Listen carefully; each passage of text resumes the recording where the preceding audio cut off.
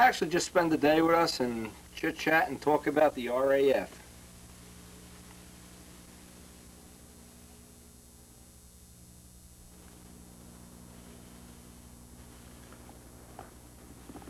Now when Joe gets here, he's going to, I just shelled this all together with tape just to see how it would look, how it's going to shape up.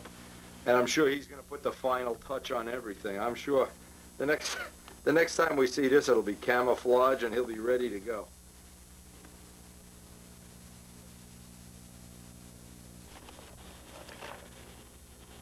I just want to mention a couple of things on the beginning of this video. Never buy pens at Staples. Keith Ferguson, one of my good friends, who, by the way, is building a Strega and has a whole bunch of Strega videos, mentioned to me something that I thought was significant enough to put on this video. He says, you know, Wendy, I watch all these tapes, and the biggest thing I got out of watching all of the tapes, the biggest single thing was the sequence of doing things. And I think he was being very honest in a very helpful way by saying this, that he from time to time would go and build a plane and he'd have the wing done and not know whether to start the tail or start the body and not have the tail finished. Or he said the biggest thing he got out of watching all of the tapes was the way, the sequence that I use. Now certainly I don't have the only sequence in the world that works. I'm sure other people have alternate sequences. But my method of bringing everything up to silver, wing and tail. Do you love these pens? I can't believe these junky damn pens. Hey, while I'm here, I may as well, I'll try this pen from John English. Believe it or not, it doesn't work. This is hard to believe. Hang on, I'll get another pen. Anyway, sorry about the pens. Bringing everything up to silver, the wing and a tail. Then doing the fuselage, and I'm just going to go through this real quick. But we're at the point right now that things are going to start to happen in a hurry. I call it the happiest time in a modeler's life. In the next week, maybe 2 weeks, depending on my health, depending on a lot of things besides that, we are going to make an airplane from component parts. We have the wing, we have the tail, we have the fuse, and how we're going to go about doing this, and we've done this on other videos. This won't be the first time I've ever done it on video, but I think most people find this to be the most, I guess, challenging part of getting a model to fly well, put together. This is the part of it that a lot of people just don't have a headlock on. A lot of people can get the wing and tail up to silver. A lot of people can build a real nice body and carve or mold the blocks. A lot of people can do all of these things, but when it comes time to assemble a plane, this gets them in trouble. And I'm going to run through just a couple of quick examples of things that have gotten me in trouble in the past. I'm not trying to say that this is the only way you can put a model together, but this is certainly a way. If you go look at the wall or look around the country, actually, and see how many models I've put together using this method, it works well. It's a good way, and it's a basic way that I think everybody that has a straight, flat workbench can make this work for them.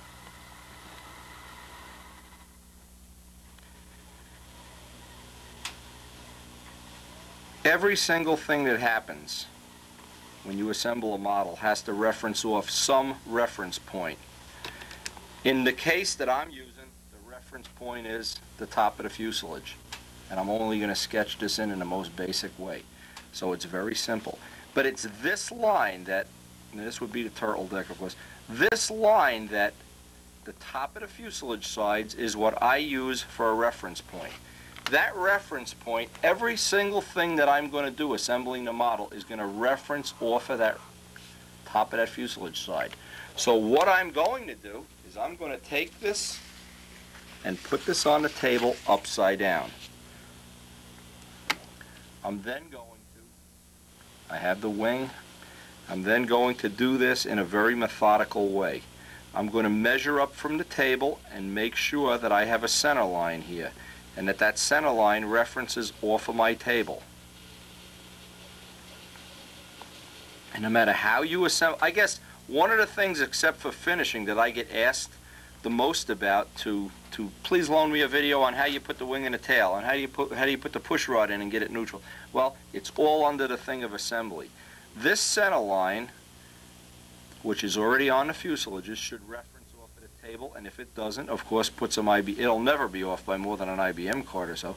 Get this center line perfect. When that center line is perfect, CA the fuselage right to the table. And what that lets you do, you now have a rock solid, stable environment to set your wing in. Now we can make those cutouts, and those cutouts, by the way, if you look down from the top, they're not only on an angle back, they're on an angle this way. That's the most efficient way to do it. You get the most surface area touching, and then when you put your doubler inside, you get a lot of extra strength. You never want to put the saw down right down the middle. This is almost always going to crack on you. You'll always have a problem with cracking.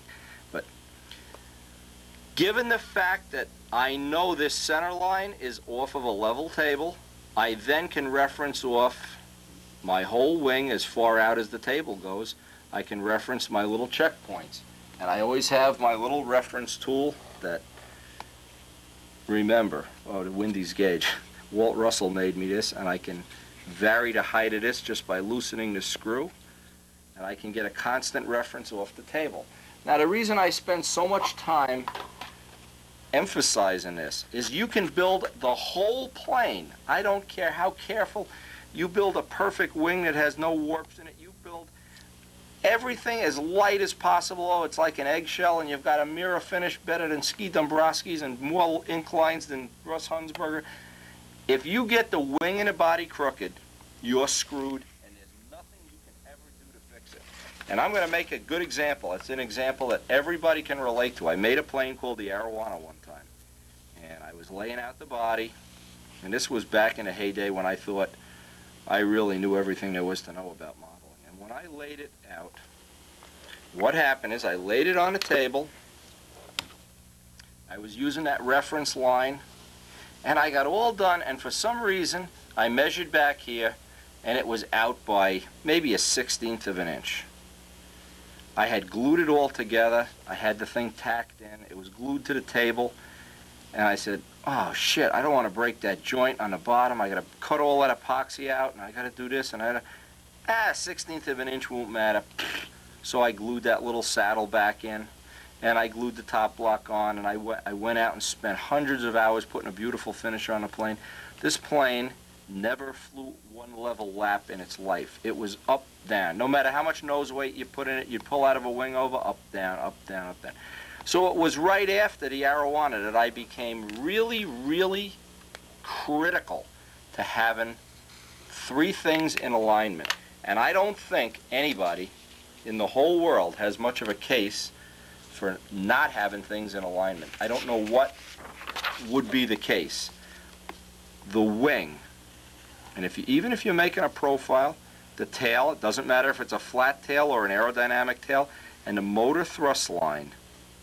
If you can get these 3 things in complete parallel alignment, the odds are real good that even if it's a shitty design, even if the plane is too heavy, even if the motor isn't right up to snuff, any number of things can be wrong. If these 3 things are in alignment, the odds are pretty good that you're going to be able to salvage this plane and make a usable plane. And it isn't that difficult to do it. The method I'm going to show isn't a really intricate, hard to do thing. The reason I wanted to lay this out ahead of time was I know a lot of people, when I'm shooting video, they look at it and they say, gee, what did he do next? What did he do next? Well, the object of everything, of putting a model together, is to get the thrust line, the wing thrust line, and this line in perfect alignment. Now, it's also nice if at the same time your top alignment isn't exactly the same. You have variable motor offset. I think, and I try to make it as accurate as possible, that I get this alignment real accurate. But I've had models where this is not in good alignment and they still flew well. I've had models where the tail, when you looked from the front, the tail was in a little crooked.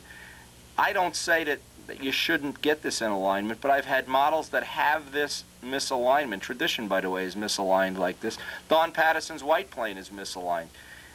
And they have still flown totally acceptably. But if this is wrong, forget it. And anytime you want to prove how important this is, take a profile.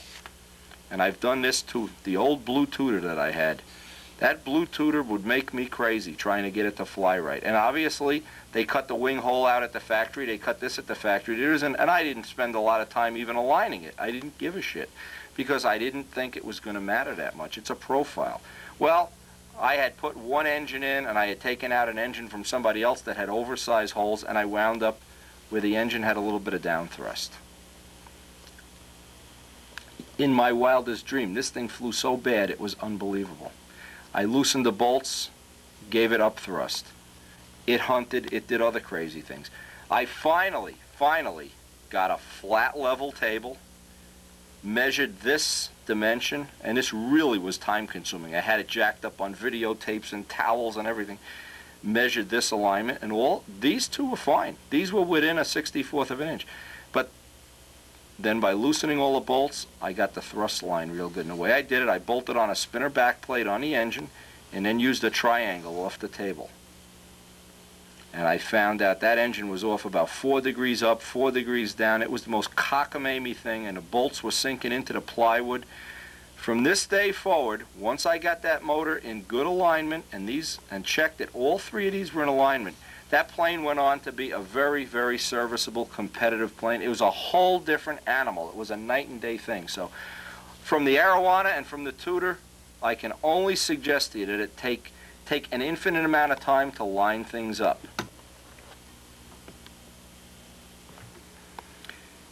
Now on the Spitfire, we've actually designed in one feature that I haven't had on planes in a long time.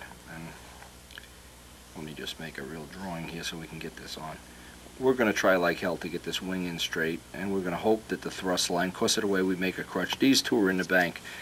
But it doesn't guarantee the alignment of the tail. Even though this is a flat tail, here's what really happens is, I want to have, from this hatch that's in the back, I want to have an adjustment so I can adjust a little more up or a little more down, just to compensate if for some reason I have an alignment problem, for whatever reason, from taking a plane out in the hot sun, from doping a plane with too much shrink dope, for whatever reason could possibly happen.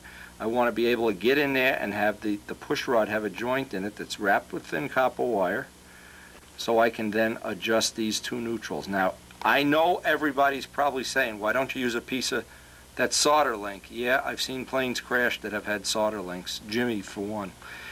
Why don't you use one of those threaded couplers and a ball link? Well, I've watched Bobby Barron stuff planes into the ground time after time.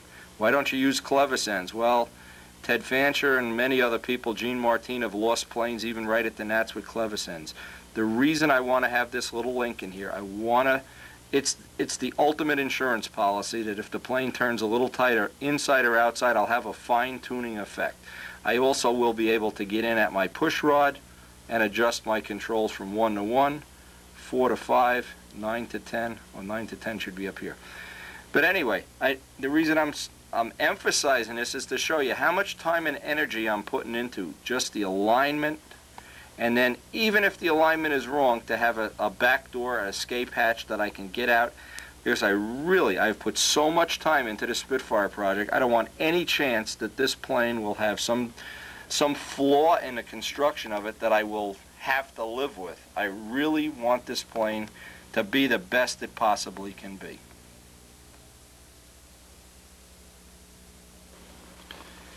Now, one of the advantages, I hope, and this is going to be the end of this little dissertation here, one of the advantages that, let's just put Wendy and Joe. Because the planes will be very similar, hopefully, they'll both be good. One of the things we hope to achieve is we can try a prop on Wendy's plane. Ooh, that worked good in the wind. We can just make a similar prop for Joe's plane. I can try a quiet muffler. Okay, whoop, didn't work. Well, prods are pretty good. It probably isn't going to work on Joe's plane either. I can get my Ray rudder adjustments real similar. My lead out settings. What I'm saying is every time Joe flies this plane, I hope to gain some trim advantage. Every time I fly to my plane, I hope Joe will get some advantage. And I hope we can exchange technology, information, and in the trim process. Now, I've watched Ted Fancher, Dave Fitzgerald do a wonderful job of doing this. They did it at the team trials, they did it at the Nats, they exchange information. I think it's great.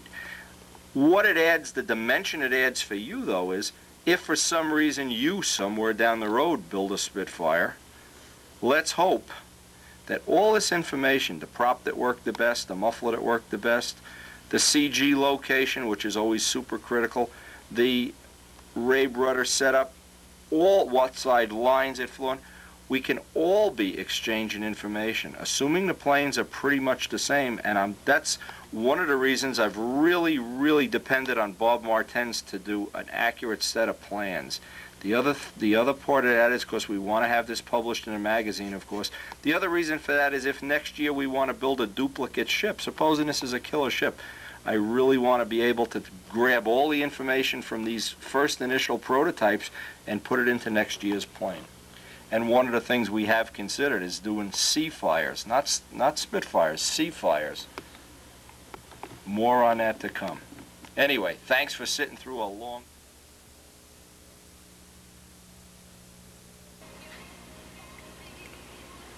Now today I have a little time and I want to try to carve this up, at least get Joe's carved up so that I have the patterns and everything.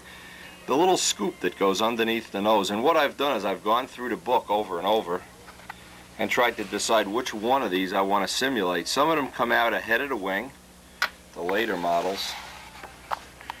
You can see the shape on these. And this is kind of the later one, the Seafire one, where it has a little bit of a reverse curve like a mouth. But I've gone back and forth through the book over and over again. And I want to try to, since we're doing a fantasy airplane here, since we're doing a fantasy airplane, we really have a free hand in deciding. This scoop would come out in front of the wing. The early ones end about at the wing, the Mark 21. The front view of this scoop and the bottom view. So from having looked at all of this, here's a simulated view right here. It looks like it comes out a little bit ahead of the wing and it has pretty much a constant curve. So what I'm going to try to do, I'm going to get out the softest, lightest block I can find and cut out two rough blocks. So even if I don't get one finish carved, at least I'll have the blocks the same, so Joe's scoop and mine are the same.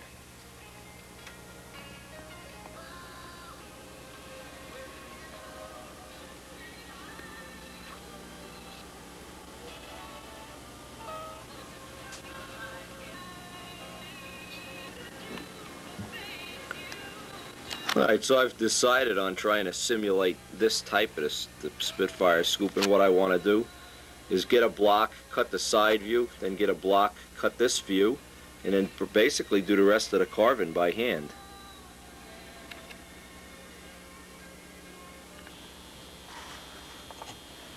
Now what I managed to do is get a nice big soft block here. In fact, this is one of those, don't tell Brian I'm using up his wheel pants block or something here.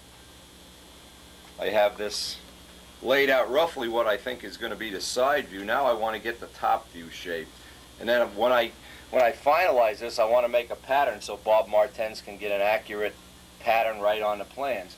But I'm looking at the side view here, and I'm trying to decide if this is too large. Well, it's going to be smaller when I'm done carving it.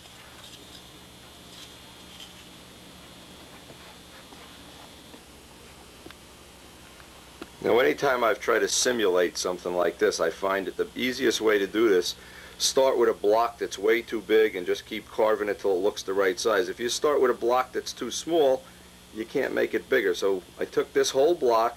I'm actually going to cut it in half now because I don't need it that way. Actually, I'll get two scoops out of one here. I'm just looking at that.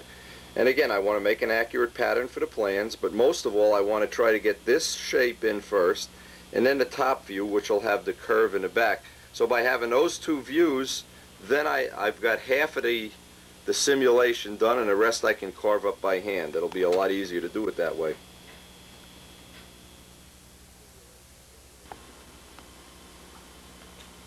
Okay, now I have the side contour cut in, and I have the top contour cut in.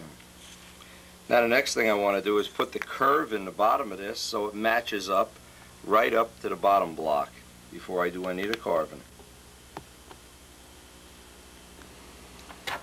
Now I want to take some of the material out here by hand with the gouge, just get a rough cut just so I have less sanding. But I'll do the final contouring. What I'll do is I'll take the mold that I used for the bottom block, put some sandpaper on top of it, and I'll get a perfect cut, a perfect contour. By the way, that's another nice advantage of having a mold. You don't have to use, normally you'd have to use the top block to do that, and that's kind of flimsy. I would have bottom block in this case.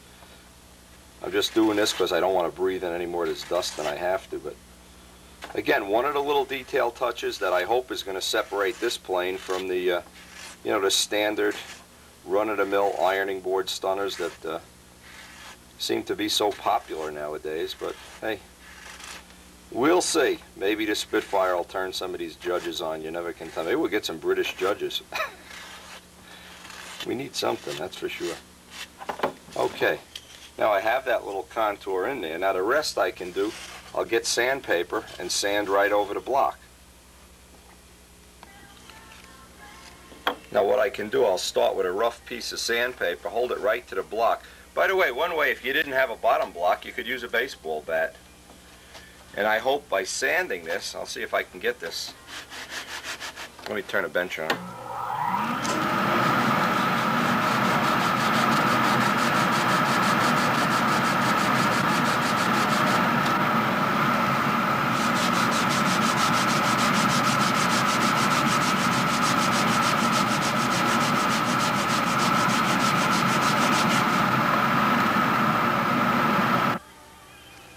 Now I can just finish this off with a piece of smooth paper here. Let me try to get the grip on this.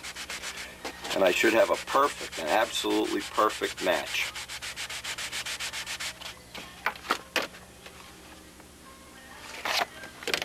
And I have the whole contour, the whole match done in one shot. Now what I did, I just took the extra bottom block and I'm trying to look at how I want to simulate that contour. Again, always make it bigger to begin with and shave it down to fit. So now that I have the top contour, the side contour, and roughly now this is very rough, what I want to have here, it's a question of just carving it in.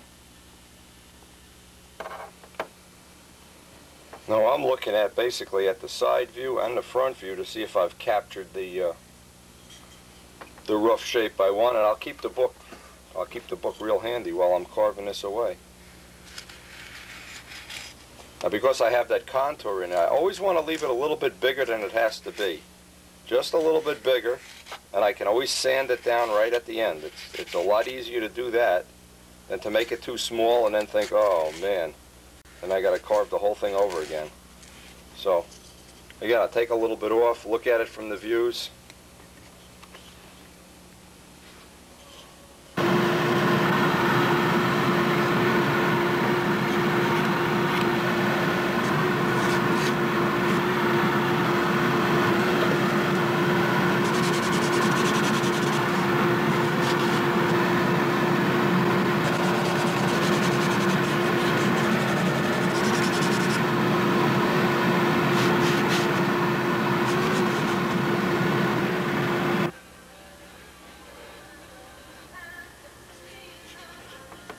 See, now this scoop is going to have an inlet hole, and then it has a piece where it contours in.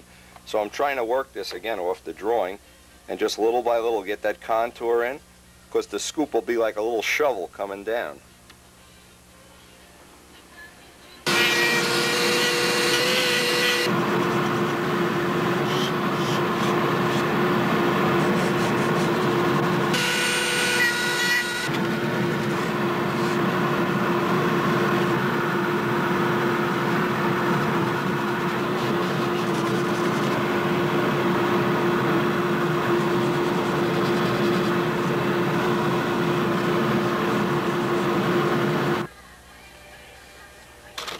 I've got most of the contours in here. I'm trying to just get a radius on everything here with a little dowel, a little arrow shaft. But what I want to do is harden up the whole surface now with thin CA. Once I get it where I'm kind of happy with it.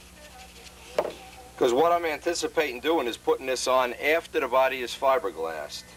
So there'll be fiberglass underneath here and I can hollow this out.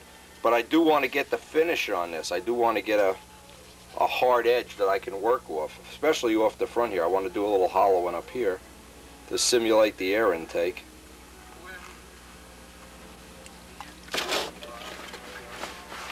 Again, I hope these little tips let you go out and carve all kind of fancy cowlings and canopies and whatever.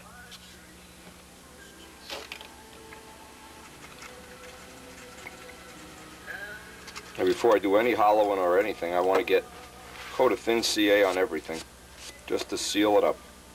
This little contour in here, by the way, is relatively difficult, and I used an arrow shaft to carve that around. Again, I'll just do one little spot at a time, harden up the whole thing, whoops, and wipe it real quick with thin CA till I have a shell of thin CA on the whole thing. Then I can really work the contours.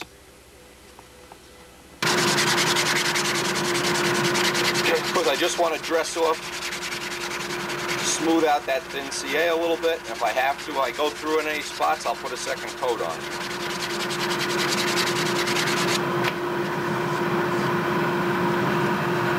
Again, these little contours, these little reverse curves are very difficult to get right, but once they're right, well, it'll add a beautiful little dimension to the model. This is one of the parts you could very conveniently just eliminate if you wanted to, but again, then it wouldn't be a Spitfire. It'd be an ironing board.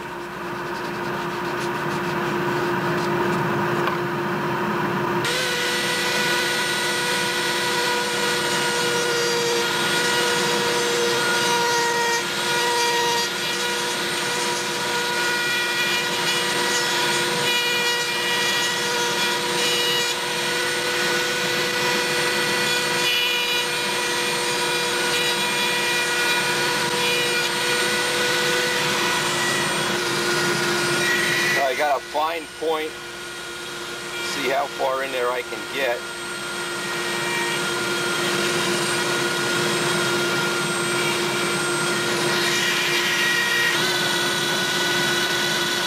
Just start trying to see how far in I can go with this tool. Now maybe somebody out there can get me some nice gold screen or something we can push all the way to the back, and I'll paint inside there flat black. Next step is to harden everything up with CA. Harden it all up, and then get a final contour on everything. Kind of an intricate part. Now, while during construction, we're going to have to get inside here and get sand to filler and sand all the other finishes that go in here to get that really nice smooth look. So what I've done, I've taken a piece of 1/8 inch wire and just wrapped just enough 220 paper around that I can get right in the corners and get these edges nice. Again, it's that old trick that I think I put on the last video. Just keep wrapping sandpaper on a dowel or a wire until you have exactly the contour you need. If you need 10 layers, 5 layers, it doesn't matter. And this is why you would harden this all up with thin CA, because right here it's paper thin. In fact, you can see right through it, it's so thin. And I'll hollow the whole thing out before this actually goes onto the fuse. This will get all totally hollowed out.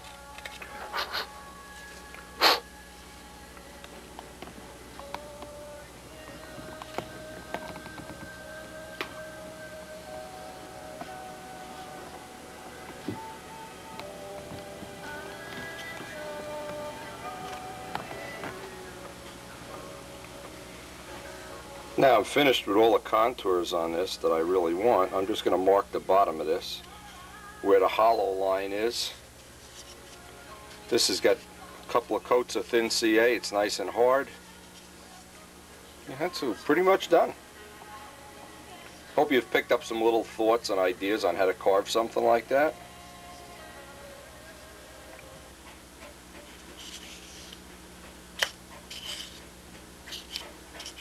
It looks a lot like what's in the drawing for the the one that I tried to copy, but of course there's several variations. I just made a little note on the bottom here so I don't forget.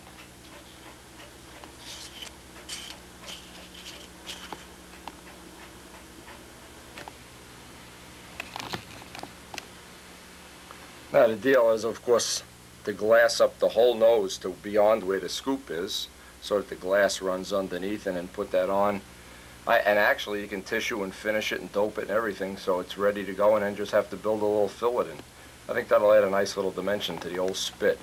And of course I'll just do the other one off camera. What a thrill.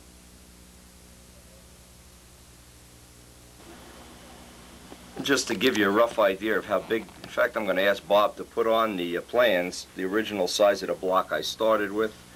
You can see how much gets removed away, and that's part of the, you know, you couldn't start with a real small block. You always can make it smaller. It's just difficult to make it bigger.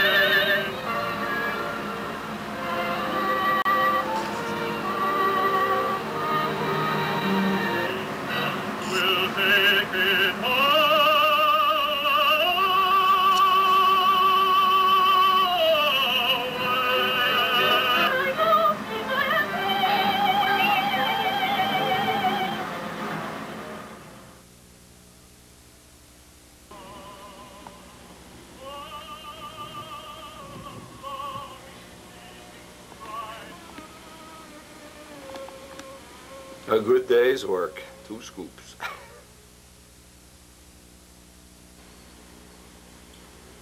George Eno of Pennsylvania sent these nice pictures in today. I'm sure Damarel's going to love this. Damarel's got almost the similar model, that Conquistador del Giglio. These are really old photos. He said the model is 14 years old, and he's won a lot of trophies with it in racing and profile scale. Now I pass all these pictures on to Tom Morris, of course, but check this out. This is really a cool model. How can you not like a GB? I can't believe it. There's no such thing. GBs forever. George, eat your heart out.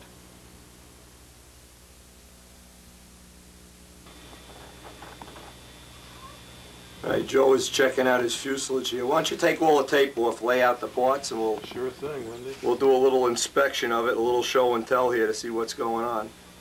Just pull the tape off. Here's a little razor blade. Yeah, just... Before you put this onto the body, of course you can hollow it all out. This already has the CA in here. It's nice and solid. You can, it's not going to ding. I gave this one coat of thin CA, but you want to still tissue it, filler it. You want all the finish on it so it's silver. Then when you put it on, you want to make the CA fillet. It's a perfect fit. You don't even need a... Okay, is there a particular position that you feel it should go in? So the, mine doesn't end up back here? No, an inch in front of the wing, 1 inch. The lip of the scoop, I figure an inch in front of the wing. Okay, that's where it'll be. And again, you can look at the side views. Well, see, I don't have any drawing to go by. Well, I'm going to give you the drawings before you go. And Bob Martens... Oh, did he send the... I have a pattern for everything here. Okay. Nothing left to chance. Take the... you cut the tape off the tail there so we can take this all apart. When you go to put this assembly on, you notice it's got the pin in the front. You want to put it on so that... As a unit, so everything matches. Right. And a good fit there. Now, and even though it doesn't look like it fits real good, it's got a tape in. You see what if this doesn't fit just right? Now, wherever, if there's a little space when you go to put it in, put a little piece of 32nd wood in there. Okay, now when you take this apart... Key thing then is to have it... right. You want to make sure it fits in with the cowling on. Right. let me just get that. That was a little bit 440 Allen wrench. So I wanted to show you something. When you put this, the glass cowls worked out beautiful. I'll say. Under a ½ ounce. Now mine, I needed a little bit of CA here to kind of fill this in. Just use thick CA and Dremel it off. Thick CA, don't use any epoxy. In other words, depending on what spinner you're going to use. If you use, I took the Red Baron spinner and I shaved everything down and blended it right in. Okay, and then after you cut the hole for the exhaust, you can run a piece of carbon. This all has carbon fiber laminated right in there. It's got an edge of carbon fiber. That's all, taken care of. Beautiful. And what the nice thing with this is, if you need another one, suppose you want to put a different engine, you want a different hole, boom, we just meld up another one. No problem. It won't be a big deal, So anyway, when you get this on, this is kind of an important thing. Okay. Let's turn this down. Let's put this at the end of the table. Oh, no, I can do it this way easier.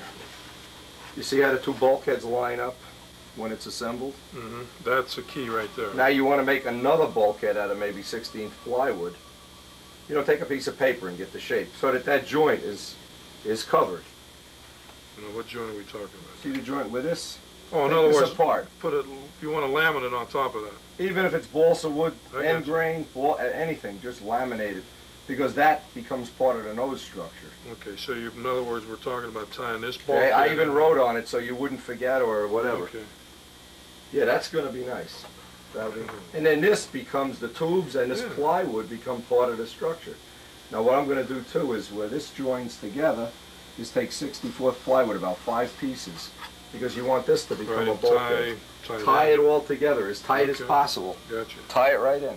All of the fits and clearances are on the plus side, so when you laminate this on, you notice how everything sticks out just 64th of an inch? Okay, if you squeeze it into position, you've got some sanding. Yeah, so you put this on like you do a top block. Exactly. Thin CA, chink, chink, chink, Right. Work from the front to the back. Get the cowling on. No need to epoxy. No. How about the top block? Epoxy that on? No, don't even have to. What the main thing is get the cowling in place. That has to be there. And get this all, and then tack it here, and make sure that your fit is right. Because if it isn't, you can make a piece of 64th plywood around here. I think I can handle that. What's this hole for? It's just an air bleed. Now, there's going to be oil building up in here. No, so the puddle will drip right now. The puddle drips out you at thought the it end of the was day. Yeah, yeah. Okay. Now, Mike had a plane where he didn't have this hole, and it used to build up oil inside the plane, and it wicks into the body. Eventually, it's going to wick in at some point in time. Oh, there will not be any leaks on this. No. Okay, so, all right. Oh, you can take the top off now. I understand that concept. Take the top off. Here's what would be nice. If you put your motor in, and make sure it's dressed on the side, then you're going to have to set your clearance. And get a true turn. Or you've got all different spinners, whatever. I can figure that out. Now, but then when you go to put the plastic one on, it's a tad too big. It doesn't look bad if the spinner's a little bit too big, but if it's too small, it really looks shitty. It really tends to look like a horse's ass. So all of the little cuts up here you want to make, I'm going to give you the video to take too, so you'll have the whole thing that matches. Okay. This was like a one-day thing to fit all the clearance, and if you need to build up on a fiberglass part, thick CA. Thick CA. And just grind it right in. Just don't use any of that damn epoxylite. Wow. Christmas time, unwrapping Yeah, Christmas unwrapping present. your Christmas present. That rudder shape meet your oh yes. high criteria. Boy, I spent a whole day fooling out that rudder. The thing that it has that bump in front. It's got the point in it, and the dimensions are. But it isn't. The other way, it had 22 inches of side area. I said, oh man, this is going to weather vane. Remember how Busso's plane used to weather vane like this? Which with one was it? That jet thing he had. It would weather vane. Go look at the Flushing video. The jet. You mean his pipe tune? jet. Oh, his tune pipe? Oh, that thing was a weather vaner, yeah. Now what I would do here, you see this is sealed with, even if you forget to seal it. After you get the top block on for real, is get some epoxy, hit it with a hairdryer, and get in there and brush it all up in there. Yeah. This is a complete joint to here. So that has to be, right. Okay, now when this top piece goes on, should that be epoxy or should that be CA? What I do is the nose in this epoxy? part here with epoxy. Okay, Watch. CA all the way. This whole thing, and then paint it. paint in here, because this is where you can't get once this is on. And let this dry. Tape it down. Now when it's dry, now you can start the CA and work to the back. Now there wouldn't be any value in no, you'd just be adding weight that you don't need. No. And when it's all done, if you wanted to gooch some of this out, you could, but it really wouldn't matter. Okay. You're under 10 ounces. The whole body's under 10. So, I mean, you're not even close to being overweight here. Yeah, very interesting. Molded wings. Let me tell you, if you go home and screw this top block up, suppose you sit on it in the car, there's 6 more of them over there. That's the nice part. Or if you're going to do a Spitfire next year, that's done. You could make one of these now so fast. Well, even if it's not another Spitfire, well, you could use this, like your base generic fused box. Exactly. And then you can make it look like a Yak 9. You could make a Spitfire with a PM wing and tail. Or you could make it look like a, another Stuntress. Doesn't matter. Right. You could pull the top off. The rudder has the horn. Now I figured out the geometry for this. The horn can't be up here because we want it to have 1 1/4 inches. We are not going to have it. I measured out all the clearance. This is even going to hit. You're probably going to have to grind some after assembly. I figured on the 3rd hole, and this is just extra, which when you put it together, you grind it out. But what's going to happen is because the horn is off center, it's just the same thing as making it longer. In other words, if you put the horn back here, further back it is. And in my intricate calculation, I went, you know. Okay. Greenaway would puke if he knew how I did that. Jim, figure it out for me. Okay. 7. Yeah, the hinges, I don't have any half-A hinges, but they're all cut. And you don't cut the hinge slots for here until this is glued. Oh, yeah. Because what's going to happen is you're going to have to sand it. This all gets pinched. Yeah.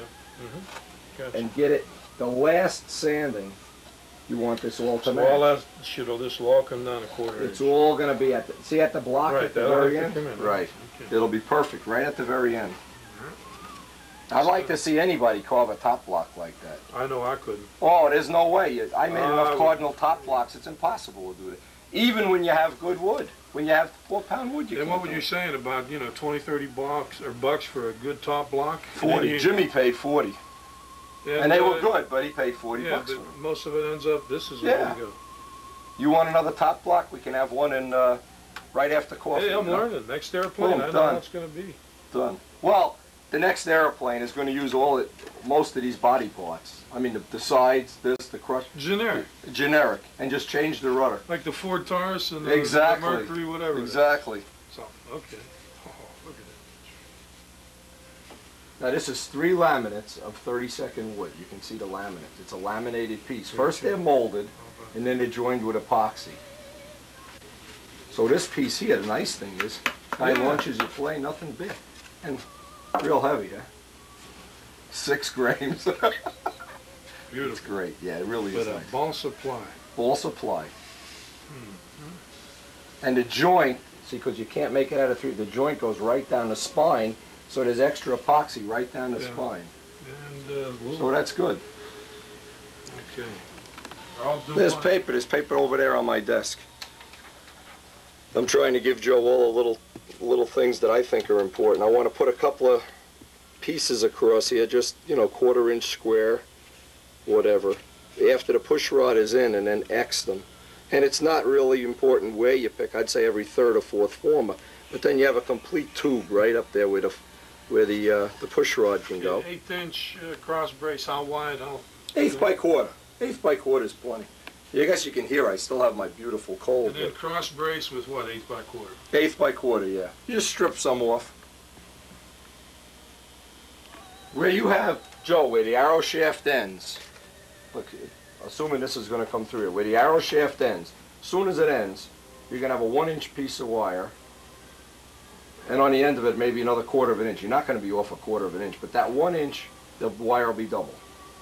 There's no place the wire will be single. It'll be double from the end of the arrow shaft to the end. But what if you got to slip it and the wire gets in the way? Eventually. You'll leave a 1/4 inch on one side. You don't need it. Yeah. All right. All right. If you were to look at this. All right. So I know I want a 1-inch slip. In scale, this is going to look like this. With a 1/4 inch here, a 1/4 inch here. Okay. Gotcha. Okay. Now, and if you have to move this more than a 1/4 inch, well, cut it off and put a new piece of wire in. But never use that copper tubing or those slip joints. Those damn things break. All right, so we want it the shortest it can be. You don't want a long thing that could vibrate. No, an inch. An inch is fine. That's perfect. And I'm going to leave all the controls to start with that 1-to-1. So when you put the initial hookup, put it at 1-to-1. 1-to-1 with right. the bottom. Look how nice this hatch fits in there. A little tongue and groove. Pops right in. Now, I don't know until I put the plane together if I'm going to want a glass around here. Because I want to put the tail on and see how rigid it is. That's plywood inside. If it isn't, I'll just put glass, say, like you do around gear block covers. Okay. Right, aluminum screw from Frank McMillan. You get these little aluminum screws from Microfastening now. Yeah, I have a catalog. Get, you know, with the little hole. Yes. Buff it out, sand it out. Yes, I mean, that's perfect. Hmm. And that if you start at 1-to-1, that'll give you all the clearance down the bottom. And then if we have to, we'll adjust it up. But don't start at 4-to-5 or 9-to-10. All right. Now, how about as far as this is on the opposite side of the exhaust, so yeah, you're not going to. It's not going to collect. You wipe the plane off every day, every couple times you fly it anyway. Okay. I mean, if you're a guy that never wipes the plane off, it's different. If you never wipe the plane off, put Scotch tape over it. Or you can, yeah, that's true. That's the only way this would not work is on a like if you had a pipe plane, because this back end of the thing always gets full of oil. On a normal plane, the oil goes all over the place. Marine, you know, they started out life as amphibian equipment. Here's Joe's got this book, and I'm just going to take a couple of seconds of it. We've accumulated so much literature on from Supermarine, and it's. But look at this. God! This is the plane that Schneider race. This was the first, the S4 twin float cantilever. Yeah. This was the first one, the 1925 races. This is what he made the Tucker Special with. For anybody that doesn't know, the rudder and everything is from the Tucker Special. But look at the way the 3-bump blister thing's extremely straight. Then they further refined this into these units. This might be next year's plane, by the way, Joe. I might be thinking about this without the floats. Why not? Anybody out there have any input into this? S4 for next year. Okay, then it evolved into, these were some of the 1931 races, unopposed. There was nobody that could beat them. Yeah, they were 100 miles an hour faster than the guy in second place. 407 miles. Nice rudder. Hey, Joe, this rudder would look nice. The canopy, that's what I always liked.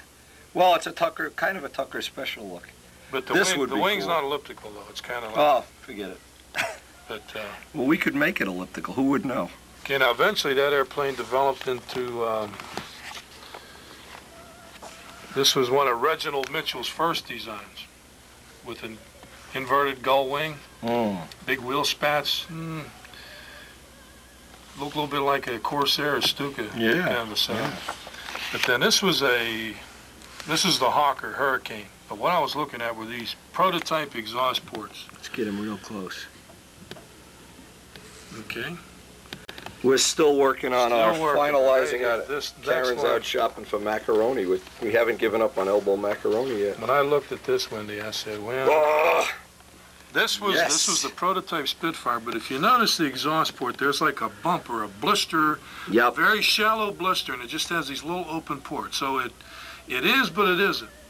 It's not an exaggerated exhaust stack, but it looks pretty streamlined and smooth to me. That, to me, is a doable, workable thing. Even if you had these elongated exhaust stacks in there that were little aluminum tubes that you cleaned off, flush, but it still had that very shallow blister. This one's got a skid. What the hell is this? Well, that was a prototype 300. That's a prototype. The one that had the skid. And then that prototype airplane was then refitted in military, what they call in war paint. They put a tail wheel on it. But this scoop. Yeah. Did we get that? Looks scoop familiar. Right? But on the drawing, it looks like this comes a little bit ahead of the leading edge, so we better check that if we go to change it. But that's the thing. Can you pick that up with your naked eye? That's what I'm trying to. That little blip. It's just a blip. I know. Just a blip that leaves has a little rounded off end, but has those exhaust stacks coming. Okay, now here was a variant that I was telling you about, and this is the one that I could picture flying into Flushing Meadow. And this is back in 1944 where they wanted to give some comforts to the troops, and this is a Spitfire Mark 9, and it was armed with 2 18-gallon beer barrels en route to the troops. Greenaway would like this one. Greenaway, one for Borelli and one for Macluso. Okay? the Glenn Metter Spitfire. But that's an interesting variant. You could take the air scoops off and you could put beer barrels under it. Jesus. Yeah, Macaluso would go for this. I can see this. The Macaluso. Yeah, maybe if you just have, maybe instead of being a barrel, it'd only be like one 12-ounce can. Budweiser or Coors Light or whatever. The Joe Ortiz Spitfire. But that would be different. What bastards we are. Oh, here's look at this one back. Let me see the prop. Oh, my God, I love this stuff. Now, that's the exhaust I like. These. Yeah. And look at the scoop, Joe. Oh, man. I haven't given up on the idea of having cannons, either. You can tell we're losing our mind here. Share the insanity of Spitfire. Here, look at development. Check this out. This is, you know, I was talking earlier about that high-speed version. Yeah. Here's one that was, it's not color, but high-speed. It had like a lightning bolt coming down the side. Yeah, this is the one that was painted that duck egg blue. There's a recon version? A reconnaissance version. All stripped out, ready for... Oh my God, beautiful. But not in color. Now here's one. This is what happens. In stunt, when you run out of gas, you just land it. But this guy ran out of gas with his Spitfire 1, landed in some wheat field or whatever it was, cornfield. Yeah. In order to get it back to a place they had... A Froggingham or something. They had to tie ropes to it and pull it up a highway. But God. Isn't that a great picture, though? Jeez. And out of all the books I've seen, I just haven't seen these kind. These are pretty rare, different kind of... Yeah. Imagine pulling this thing up the BQE to Flushing Meadow. This would be great. Oh, my God. And this picture I've seen in other publications. And, here, look at this one. Oh, I love this. Right here, the caption on this is, what German bomber crews hope never to see, a Spitfire curving in for a stern attack. This is one with one radiator, by the way. Some of them had one radiator. Well, that was the Spitfire 1s. I guess as they made more and more power, they need more and more cooling. Well, see something else. These 3-stack exhausts, they crimped the exhaust stacks. Yeah, they put 2 into 1, yeah. And they were trying to get a little jet boost or use the actual exhaust pressure to increase speed. And also at the same time to not blind these pilots if they were flying at night. Yeah, you know, at night, flames are coming out of these, boy, a foot long. There's some, again, formation flying. I love this, FZLGPDDD. I want to use something like that. Yeah, but it's got to be Adamusko or Midgley or something. Or, you know, maybe we can figure that out. Gerald Champ. Yeah, here's a little cockpit detail. Yeah. Close up. You can see that kind of bulkhead behind the pilot's seat. And well, this will be on our models. This will be. And you don't have headrest. To think about it. I've already got this in my mind. And I brought some other detailed things to look at also. We'll be doing cockpits, that's for sure. And this was all the Dunkirk.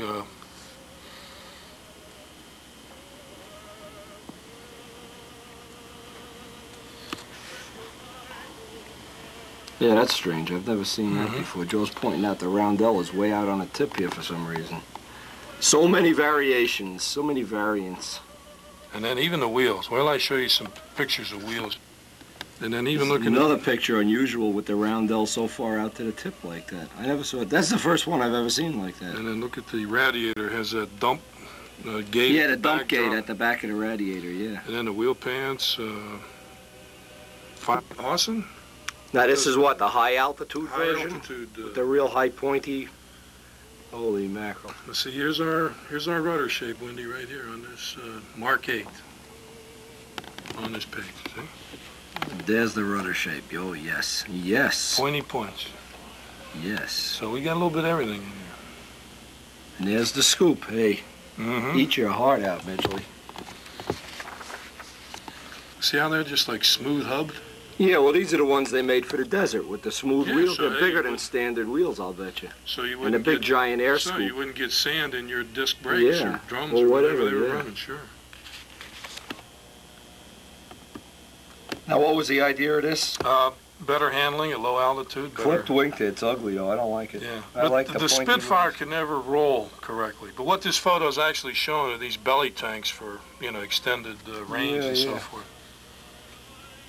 The 4-spoke wheel. Now, what is this? This is a Mark 8? Mark 8. It has that pointy rudder. It's a Mark 8? These are 4-spoke wheels. Well, we better get 4-spoke wheels then. We better get something, get hamburgers. Beautiful book. By the way, thanks to everybody that's contributed books. Uwe Degner. There's a Polish squadron that had the... oh, yeah, the Polish Air Force with the Spitfires, yeah. And they had the nice ones with 4-bladed props, and they had a Czech squadron, too. So, you know, you're Polish, I'm Czech. Yeah. Here's a 5-spoke wheel. This is a Mark IX Spitfire. 1943. Approximately, you can see the pointy things, but the next page shows some more, you know, bland, generic kind of.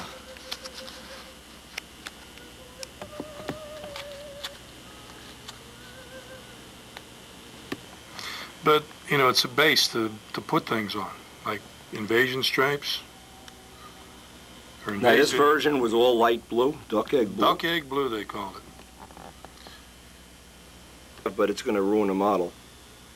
If you're making a scale model, you could do that, but not on a stunt ship.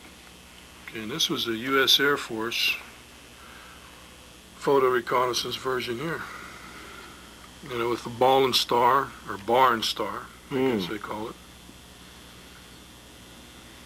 Looking at the scoop here, he's got the right scoop right here. Probably aluminum. That is an American version. It has the Mark 8 rudder. And the star and bar. And the rudder is probably painted red or something like that. 4-spoke wheel. Look at this. You got 4 of these rudders in a row. And Mark 4 8s. scoops in a row. Mark 8s. That's the hot thing here, Mark 8s. But these were... 4-bladed props. Now, you're going to get some Bali 4-bladed props for us, or what? We definitely got to have 4-bladed props. These are Australian Spitfires.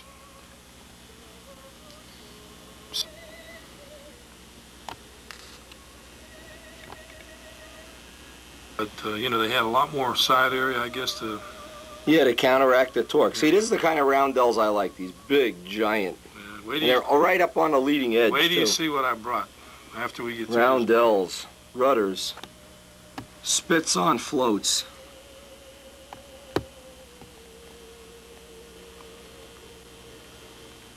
Amazing when you do the research on some of this stuff. It's so interesting. It's unbelievable. And you would, unless you watch Wings, you would have no way of knowing any of this stuff even exists. Here's something else too. See that roundel and then a round circle with? Yeah. Well, instead of the P, we got to put like Adamusko or something in there. They're pro stunt products. That's right. Yeah. Pro stunt. It's pretty nice. Oh yeah, just another day at Middlesex. All the guys lined up to take a flight. Here's Dave Cook. There's Midgley. Damarel on crutches. Oh man. Yeah. Let's see the next page. And that was probably an all like gray or sea green or gray or whatever it is, but yeah, like a Navy version. But you know, you can put your name on there, your AMA number. You can do all kinds of trick things. Mark 21 wing shape, which was an elliptical. Now this had the Griffin engine in it. Look at the scoop on this one, the Griffin and the counter-rotating 3 blades. I don't like those wingtips as much as the Mark 8. The Mark 8 is the nicest one, that's for sure. Look at this though. Tell me this doesn't get your blood boiling. See, this had gear doors on it. See the flaps hanging down? Yeah. Clean it up for better speed performance. Look at the flaps dropped, how they drop down. This is a carrier. This is a carrier shot, by the way. The guy's already on the hook. Amazing. The Spitfires. And it says here the caption, in these superb air-to-air shots, Mark 24 is flanked by a Mark 21 and a Mark 22.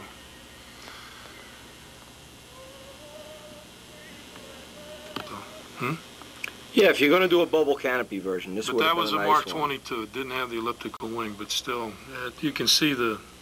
That has almost the same scoop as we just got done making. Boy, this book is unbelievable. Who gave you this book? My mother-in-law. Wow. See, I was into Spitfires.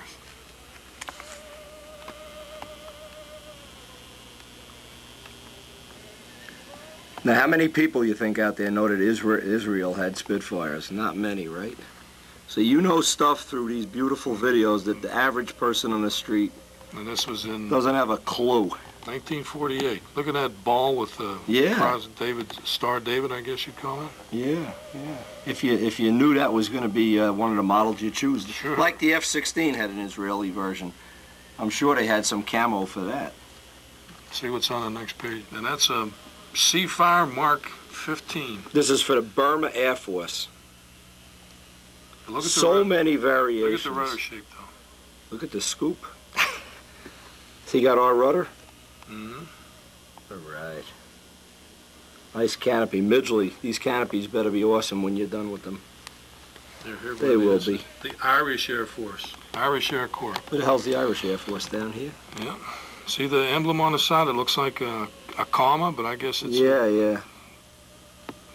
Well, they started making roundels, but probably everybody was drunk. They were in a bar drinking or something.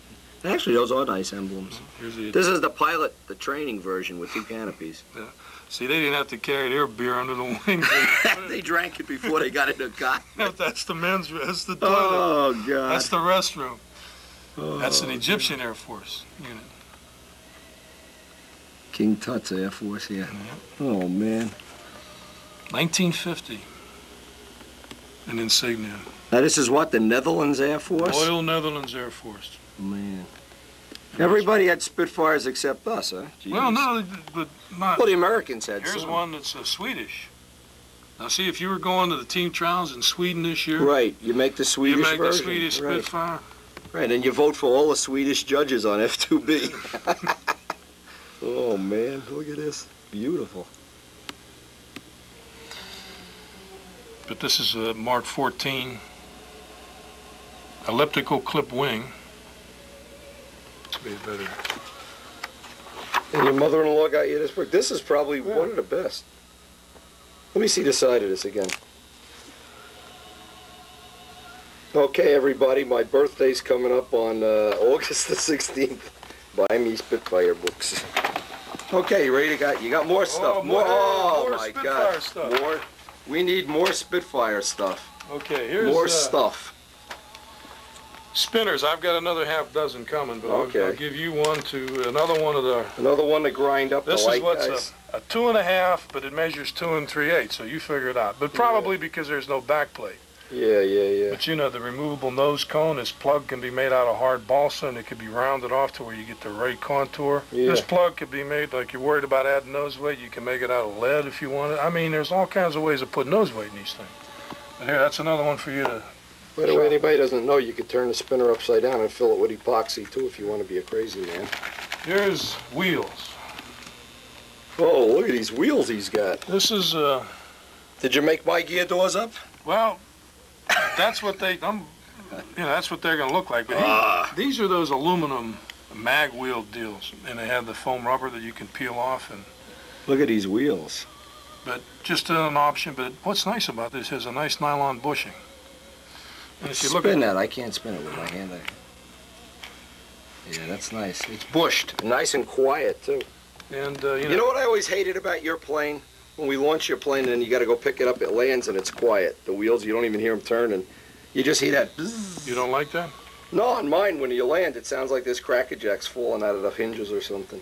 The wheels are always worn out on my plane. You can evaluate those wheels. Yeah. Now here's the 2 1/4, and here's some 2 1/4 kind of scale looking. I guess you put them on that way, it would look like a desert version. These never used, by the way. Well, let me tell you why. Okay. I had these on a plane. When you go to pull on a handle, this is like ice skating. Yeah. Okay. And plus, in 10 flights, they wear out. But they're scale. Just use them for show or something. But these look great. I love these. They're ½ ounce each. Well, we don't care about the weight on that. We're plenty under the weight limit. But you know, it depends on what you're. Worry about the weight. The guy's got a 9.5 ounce body here. Well, you know, leave his stuff with you to look at, evaluate. Yeah, put it all in one bag. We'll check it out. Check it out. Now, what size do these come in? These are 2 1/4s? 2 1/4. They come 2-inch, and then they're bigger than that. And these are what the radio control pattern guys use. I would be thinking you need at least 2 1/4. This is 2 1/4. Yeah, minimum. I mean, you don't want to go get no little tiny goddamn wheels that you can't land in grass with. Really a nice hub. Okay. I mean, we're looking for a practical fighter here, all-weather fighter. So not the I can't this was fly a at any spare gear field. from Mr. Awesome, so it's not okay. But you can snap that in your wing and kind of look at that. And, you know, okay, great, great. And I've got. Now, the reason we're doing this all on videos, I'm trying to show this is something that I had written up like an outline of what we were going to try to write.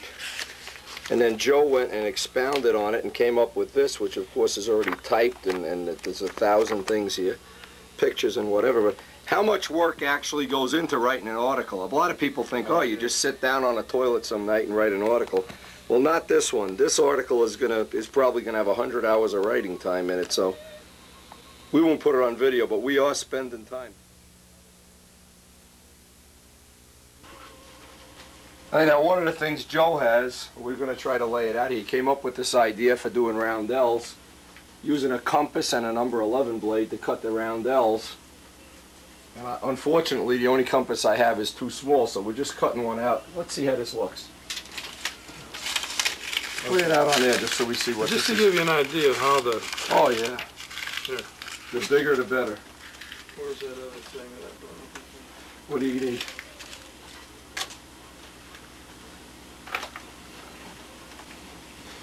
Yeah, that's what I had in mind. Is a nice. Okay, but that position. Let's just see. See, because what happens, you do have a bend in it. Yeah, but see, this is not going to be your pattern. Your pattern is going to be the outside. The sheet was Yeah. Okay. So it, believe me, it and you did these already? You tested them and they lay down nice? Yeah, they tested and I sprayed them. And of course, the only problem was that old wing had Immer on it. So that the paint didn't dig in. But I was looking for that alignment. Yeah, but nice big unit. Yeah, well, you make an alignment off of this line and off of the leading edge. Or whatever it is, you know. That's no problem. So the way it looks here is, you know, there will be some. Let me just take that minute to dig out this. When you're in a silk span bay and you want to do a straight line, though, it's got to have that little bit of a curve in it. That's the deal. What the hell did I do? All right, lay that on top of that. So you know what I did is I had the trailing this thing here. So this would... See, what Joe has is the full-size shape of the line, and it positions the roundel. Hey, you know what you could do is use contact paper, cut out the outline of the wing, and use the outline of the wing for reference. But at any rate, this is... Yeah, that's fine. Just to give you an idea. So the way it ends up is your roundel is going to be in there. Something like that. But when you cut the reverse of this, the opening, and I tried this, man, it just tacks right down. Yeah. And there's a lot of different ways you can do this. You can do your white first, red, white, and work outward, or you can Let me give you a good suggestion for doing this. You lay out the whole roundel the big way and spray it white, so that the background of the red and blue, you're on a white background. Right, so you work your way up. It'll be bright, yeah. And white, red, blue, or however. No, if you're going to have the white outline, you can take the white outline, or you can put that piece in there and measure it that it's symmetrical, but you leave the white. But the white now is the background for this and for this, so that the step in the paint, you only have one little ditch. That's right. You don't have layer after. You don't want to come up like a wedding cake in the middle. That's an important deal, and I learned that from working over some of these. Oh yeah. See, thinking this shit out ahead of time. And then if you try to spray, let's say you do red and you try to spray. Yep. Oh, the edges.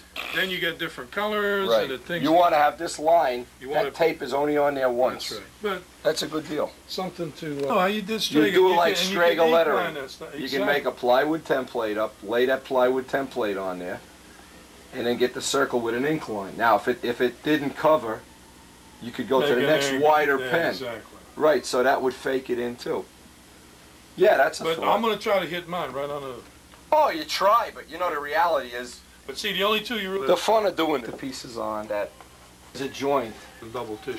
Or kind of guy that... Flying these, though. I want... Kind of be I know. Super Bowl ring like that when I'm... Down at the bottom, like... Forget the wire. Okay. Long way. Thing where you can... And the trophy at the circle, and they don't even put... Building for two. Yeah, this has been... Being pregnant with Spitfire. Being pregnant. Now today will probably be the last day I get to spend doing a little detail work, because tomorrow, assuming we don't get another giant snowstorm, which that's what they're predicting, I have all my parts laid out and I'm trying to go through all the little details now that I still want to do before I assemble a model. When I assemble a model, I like to allocate one clean day where I have nothing else going on in the shop, so I don't have any distractions. I have the cowling pretty well set in.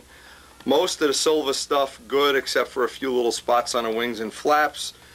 Blocks ready, the wheels kind of ready to make the legs up. One other thing, I wanted to sand out, if I could, I wanted to sand out, get that off, that yellow paint off that Mike was using for a test on the radiators. That's another thing. But try to get, and this is the whole point here, At some point in time, I want to have, and I hope that's going to be maybe tomorrow, is have a whole day free and clear to do the assembly. I don't like to do the assembly on a day when I have distractions and you know, the wife home and wanting me to do things for her and mow the grass or shovel the snow or whatever. I like to have a whole free day clear. So that's what I'm working up till today. All little details that I can get done.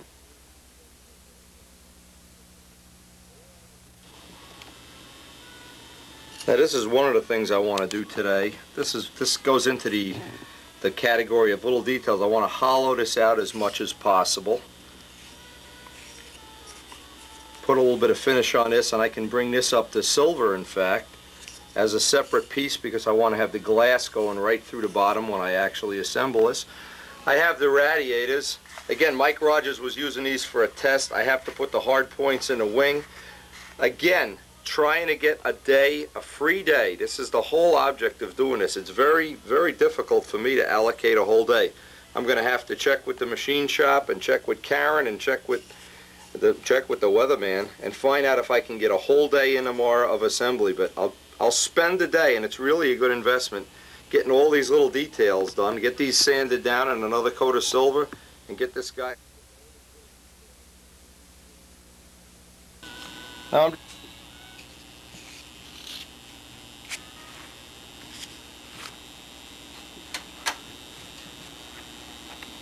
Now the last little bit I have to get out of here with the Dremel tool. I get in here with the Dremel tool, get it sanded out. This thing is getting lighter by the minute.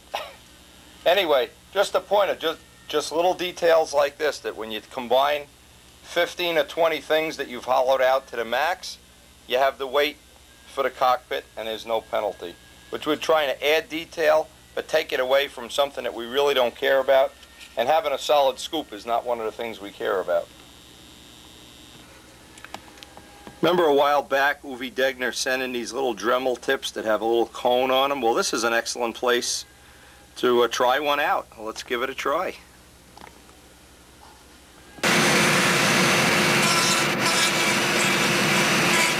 Now, this tip really does work well. This is the one Uwe Degner sent in. I'm going to see if I can get some more of these.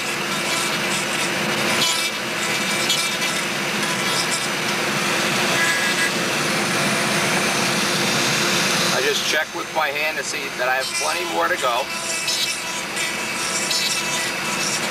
You really get spoiled when you mold blocks because there's no hollowing. This is probably one of the few parts on a plane that has to get hollowed. Check it with my finger for thickness. And I'll do the final cuts by hand.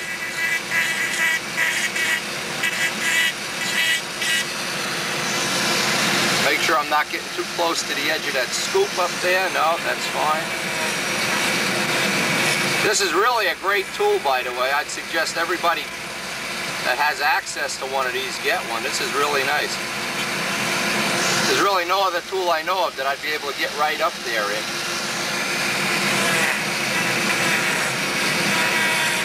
Again, all the little details. And this should allow us to put on the things like the radiators and cockpit detail without a real weight penalty. Because what we're trying to get rid of here is dead weight, not weight that's going to hold a motor in a plane or whatever, just dead weight.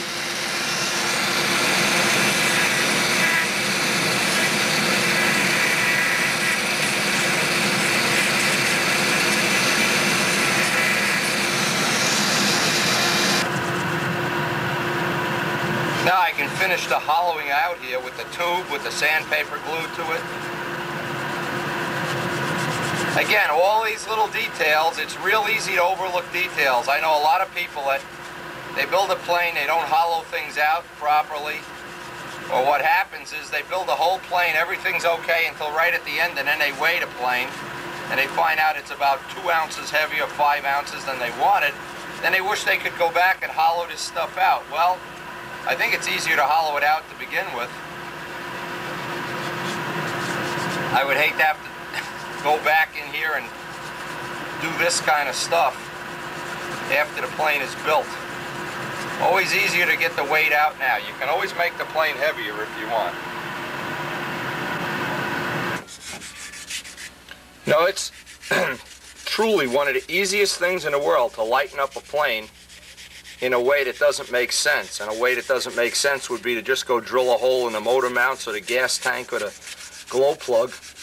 Some non-productive way. But when you're doing things like getting rid of dead weight, now, to me, the wood that's inside this scoop, even though it might be a small amount, is an amount that if I take a small amount here, a small amount there, a small amount out of the radiators, small amount out of the cowling, it eventually all adds up. Now that I'm a little bit under the weight I want to be, now I have the choice of adding weight, putting a little extra paint on or whatever. Uh-oh, President Nixon's on the phone. Now you get an idea of just how much I've hollowed out of there and sanded out. This is about a 3/32 wall thickness all around, kind of a constant thing.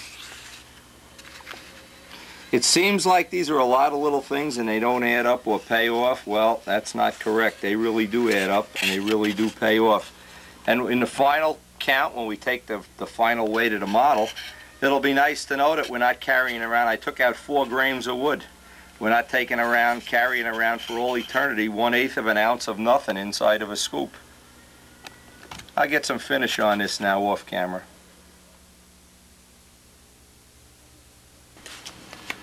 Now I'm going to sand out all this yellow paint that Mike... by the way, this is just another thought. Whenever you want to test your paint, and we were testing the paint mixture, we put some extra pigment in the paint. Do it on a small part like this, a flap, an elevator, and just sand it off. Now this paint will actually act as a, a filler, and it's been drying for a couple of weeks, so it'll make a real good filler. And it really doesn't matter what you make the substrate out of. Yellow paint is just as good as anything else, as long as you get it sanded back down nice. And we'll get all of this off, because we still don't know what color we're going to paint the plane. There are so many Spitfire paint jobs that it's unbelievable. And I really haven't even put a lot of thought into the final color. I thought of doing a camo with the yellow bottom, and Steve DeJulia doesn't like that, so maybe I can't do that. I don't know yet. But anyway, any paint you can put on, you certainly can sand off.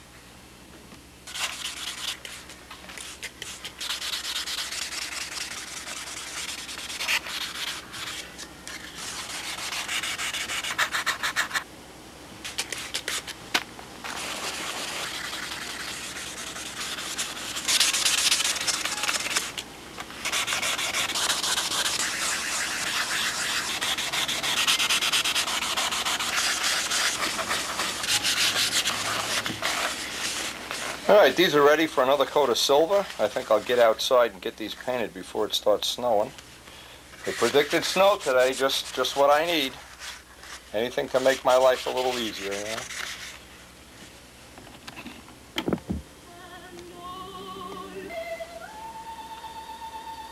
Okay, radiators are back in silver.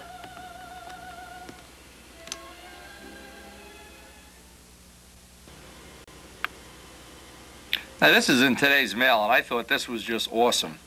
This is Chuck Potts of Mobile, Alabama. He has a Dynajet stunner that he says is from the 50s, and I'm just getting ready to send these pictures into Stunt News. I wanted to get them on the tape. He said in a real nice letter he loves K&B motors and all the things relating to old-time stunt, and he thought he'd send me some pictures of his Dynajet stunner. Is this awesome? Now anybody goes back will remember at like the 1960 Nats or so, a guy had a Dynajet stunner, and it was the coolest thing.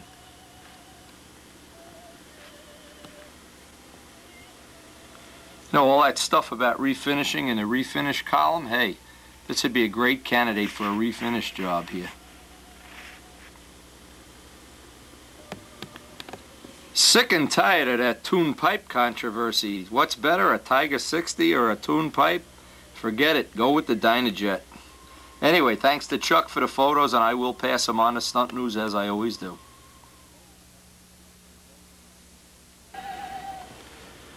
Now, one of the things I do from this point on, and I know this may sound like a little petty anti-bullshit thing, but it's really something significant.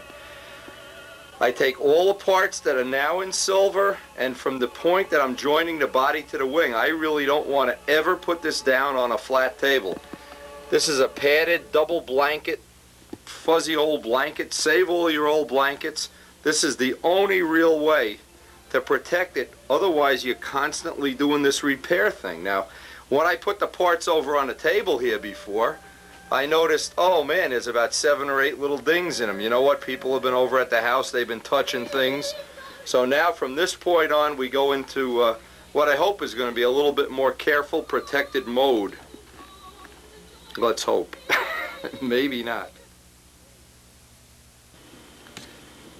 See, this is the kind of thing I'm trying to protect against. And this is from having 20 or 30 people at a time over here. Everybody has to pick everything up and touch it and bite it and squeeze it and fondle it and everything.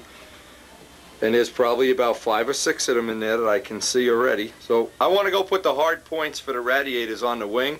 But believe me, this is a great idea. Get your old blankets, and from this point on, let the thing sit on a nice fuzzy soft table.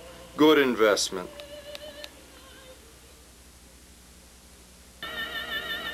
See, there's little dings even in the wing. Even in the wing I get these little dings, and that's from not having it on a padded table, having people pick it all up and everything.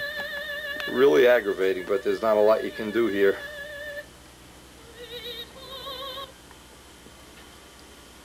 Now, when Joe sent me the raw radiators, he sent me this drawing with the dimensions of where they have to go on a wing and some little footnotes and all the little hardware that has to be put in the wing. So that's what I'm going to work on for the rest of this day, is try to get the hard points on the radiators.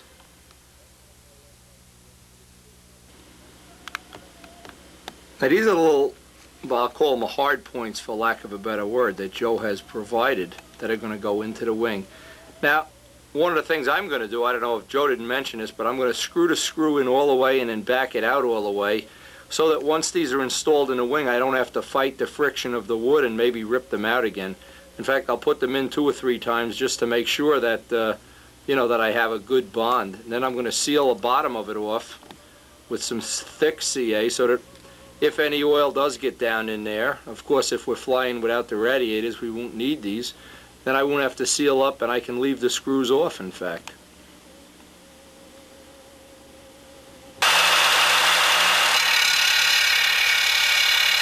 Oh, I'm finally getting to use the new belt sander. It's our first job with the belt sander. I want to take some of the little extra material off here.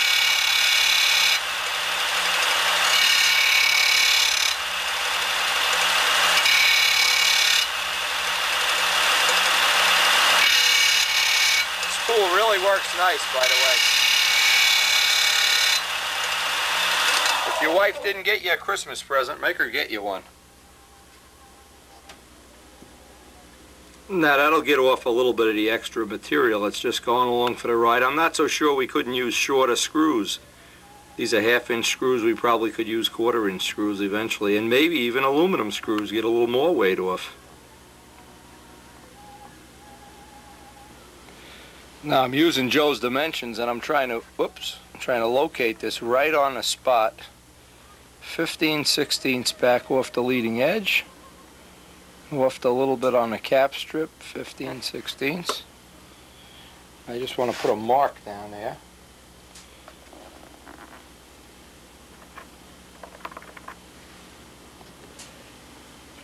Now I have a sharpened piece of brass tubing here. I want to put a little indentation.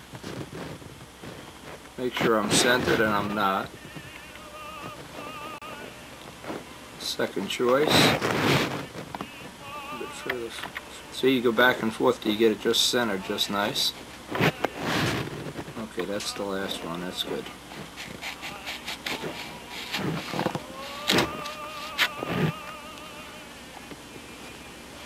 Now I can just set this in there, and this is a press fit, of course. Get it exactly level, so it needs almost no sanding at all.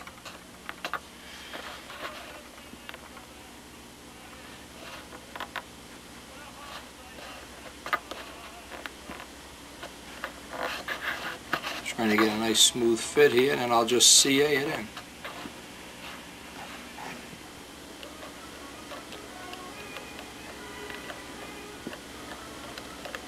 Now I didn't even think of this, but it would be a good idea when I do the next one. Put a little bit of Vaseline or 3-in-1 oil or something on the screw.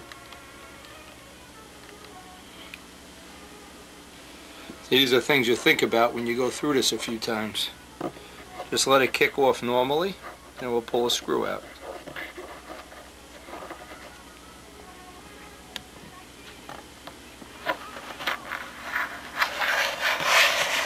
Now the whole trick with any of these things is use this screw in place. Make sure, I don't even think I can get this in. I can't get my finger in there anyway. With this screw in place, this will hold this in position while I line up the front hole.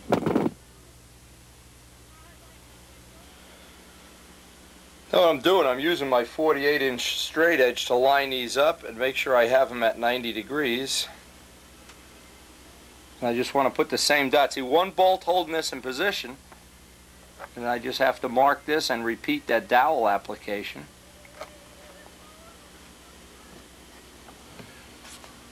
Now, actually, this is a pretty well-engineered thing. I have to give Joe credit. This looks like it'll work fine.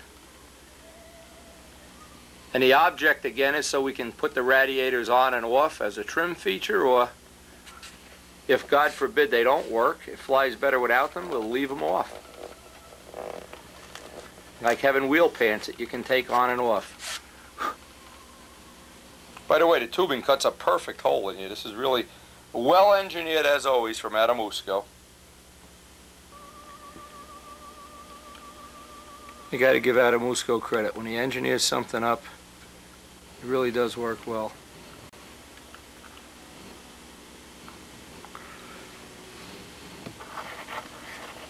And this is always a good lesson learned. If you don't know about something you're trying, especially in the area of semi-scale planes, make it removable. Make it that you can take it off and put it back the way it should be.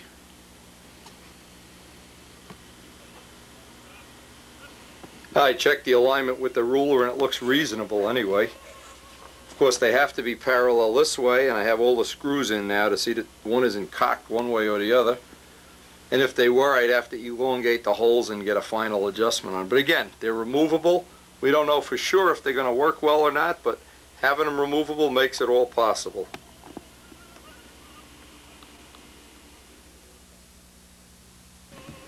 By the way, I had to cut an Allen wrench down just with a parting wheel, just so I could get in at those scoops and tighten and loosen them. Good idea to do that ahead of time too. Next thing I want to get is the cosmetic little patch on here. I want to just block sand this down. Get a little filler on here and maybe another coat of silver. See how much we need to get this. Shouldn't take much. It's relatively level now, but even if it isn't, get this level, because if we're going to fly without the radiators, I don't want to have a lump here, that's for sure.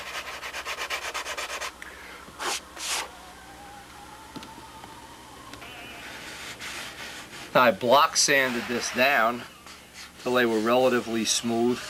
And of course I'll hit it with some filler now.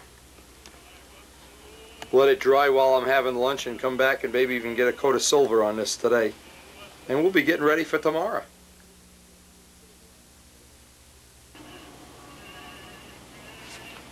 Now the trick is just get the minimum brush strokes on here just to fill it in. We'll let this dry while we're having lunch. Craig should be home by now. I can get this sanded and maybe even get a little more silver on it. I like to always do this kind of work in an ongoing way. If you wait till the end of building a plane to do all the little touch-ups, boy, it's a nightmare. If you do a little bit each day, a little bit each time, every time I see a little flaw here, in fact, I would have fixed that one in the wing while I'm doing this. It just makes it so much easier.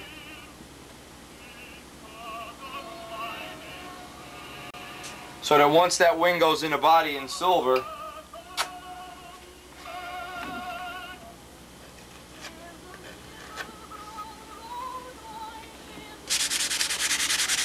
I can also get a little coat of filler on this scoop while I'm waiting.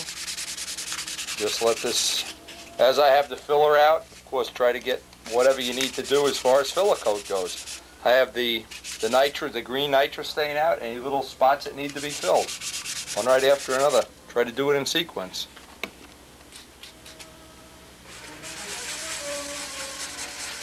Now with all this stuff dry, just taking the M600 and some 600 sandpaper.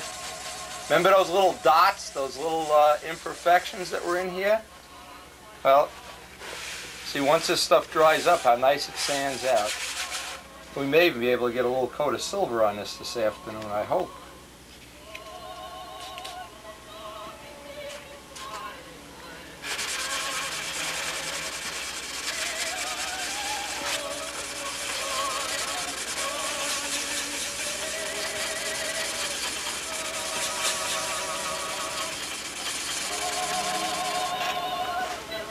Now I'll get a close-up on this and see how nice and smooth that really comes out. Now you can't even feel that if you close your eyes. That is perfect. Those are little dings when I showed them up earlier. These guys have disappeared into the last coat of filler. We're going to get some silver on that, and I'm sure once we put some silver on here, you'll see it'll look terrible. Anyway, we're ready to put some silver on here.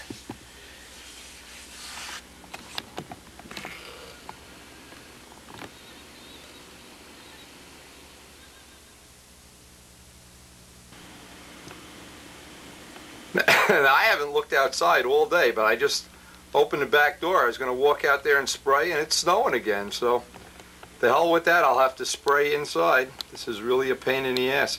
These are the kind of things you can't predict ahead of time.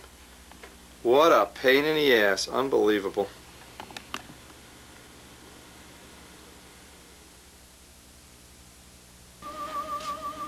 Now I can just hear Karen when she comes home today. Anybody out there have a wife that doesn't like the smell of paint? Ah, you've been spraying in the house. Ah! And I'll sit with a straight face and say, oh no, honey. No, no, no. You must smell it. It must have come in through the window. Boy, if she ever saw these videos, good thing she never watches them.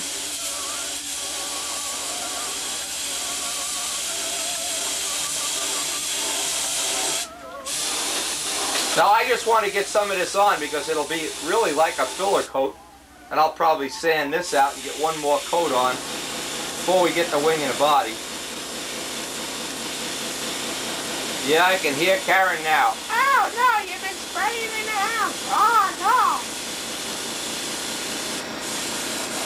Karen, trust me, I wasn't spraying in the house today. Oh. Would I do that, honey? Oh no! I want to just get plenty of material on here because I'm pretty much going to sand this down. Yeah, seriously though, you have to give the women a break. They really do put up with a lot of bullshit. The truth. Especially my wife. She's used to it. It's a way of life. I'll tell you, with the look of the snow out there, I'm guessing, you know, you can tell I'm not a good businessman. I should have bought a snow plow instead of new VCRs this year. Forget it. Could have been a millionaire. See, this is one of the things I do to try to get the smell out of here. I get the shop vac in the door. See if you can see what an ordeal this is, because it really does stink up the house. And out there is a beautiful snow falling. Oh man. If I would have only bought a snow plow, Midgley, send me a snow plow. Man, I could have been wealthy. I could have been somebody. I could have had more money than Randy Smith if I would have had a snow plow this winter. Holy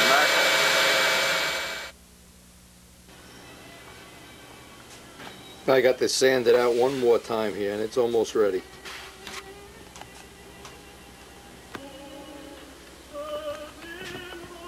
I got another coat of silver on there. That's drying up, and what I'm going to do, the little bit of time that's left, I want to get the table ready, get it all cleaned up and everything and ready to start putting that wing in the body tomorrow.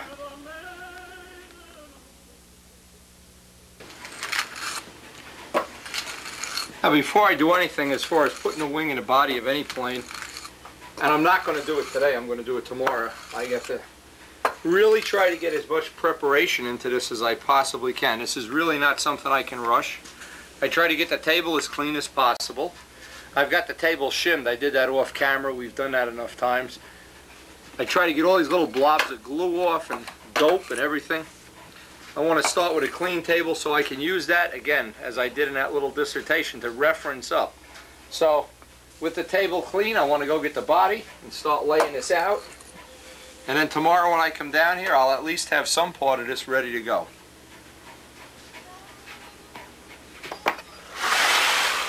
Now, I always give the top edge of this fuse just a little bit of a kiss with the sanding block and leave the dust on. The nose ring has to hang off the edge of the table, so what I try to do is reference off of one of my straight lines here. It looks like I have one. And then I'll tack, want to make sure this is in the right position, tack glue this whole thing down. See, now my glass table has these lines etched in it, but if you didn't have those, it would be an easy enough thing to do to just strike a center line down the table, either with a piece of tape or with you know, crayon or anything really.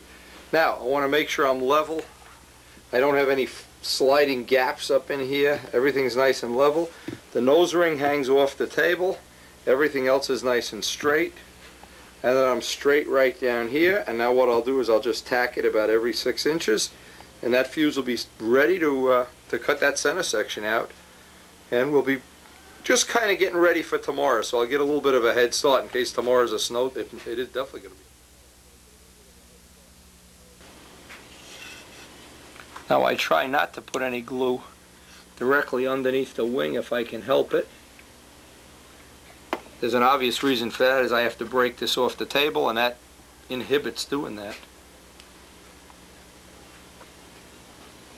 You might see a big chunk right here. There's a chunk of glass missing. I had one of the crutches glued to the table so solid that when I broke it up, it broke the glass.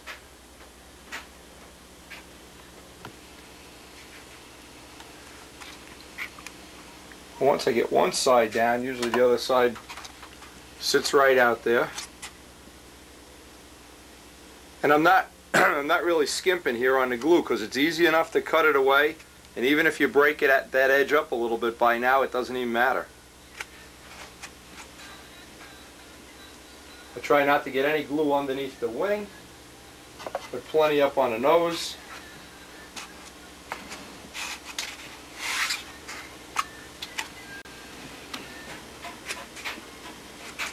Alright, that's good and solid now. Now, if you don't feel like making one of these little alignment sliders, Walt Russell made me this one. It's kind of you can figure out yourself how it works. It would be easy enough to just take 2 pieces of balsa wood and glue on the blade for the height that you need. It doesn't really matter. This is kind of a little exotic way of doing it, but if you were to make one of these up, and I'd suggest you do, this lasts a lifetime, of course.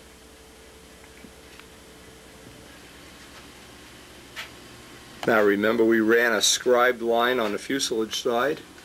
It goes right through the center of the airfoil. We have it on both sides, of course.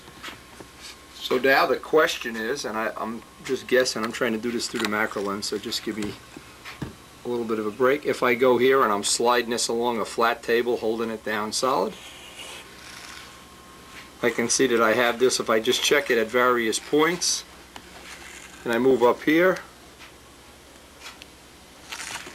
and I do the same thing on the other side, I know I've established the wing center line in relation to the flat table. Remember that thing on the beginning of the video. It's really, really important.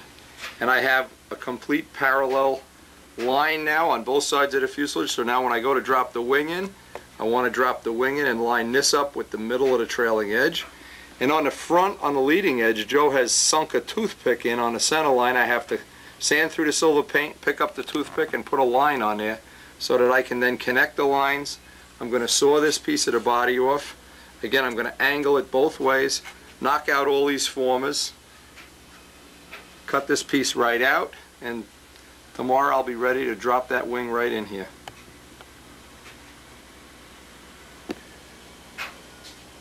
And if I check this at several stations, you can see the lines are on there relatively accurately. I checked both. I checked this side already.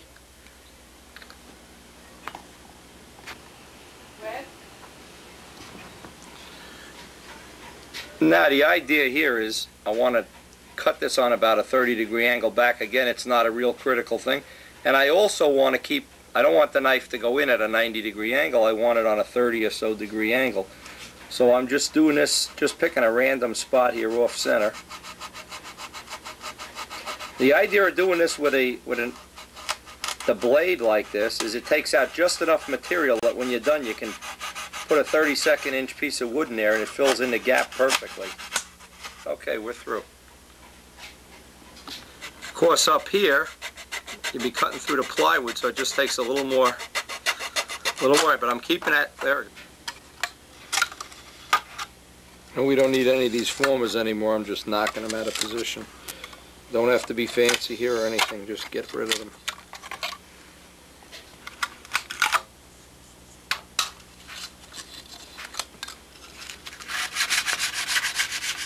Now with all those formers removed, I'm just cleaning up all the little rough edges in there. Formers have done their job.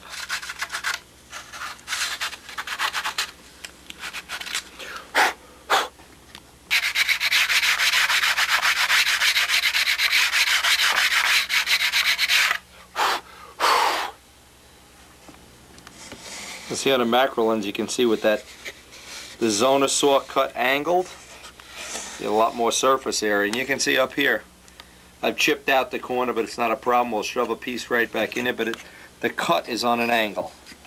See if we can zero down on this. This is really a significant thing. That's what makes it all very efficient. Keep that on an angle and keep this on an angle. That's the whole ticket. Okay, with all those formers gone, I'll clean up, I'll just get rid of them on this other piece off camera, and we'll have this guy ready to, ready. Hey, I'm almost ready. I've been ready for a long time.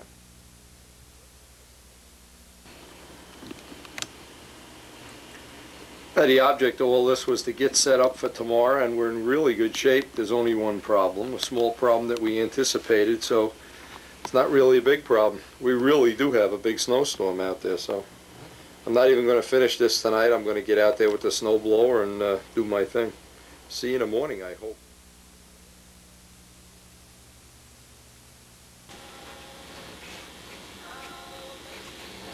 Now the nice thing about coming down here and having this all done, you guessed it, 6 inches of snow last night and the snow blower dies, so I got to go buy a snow blower today.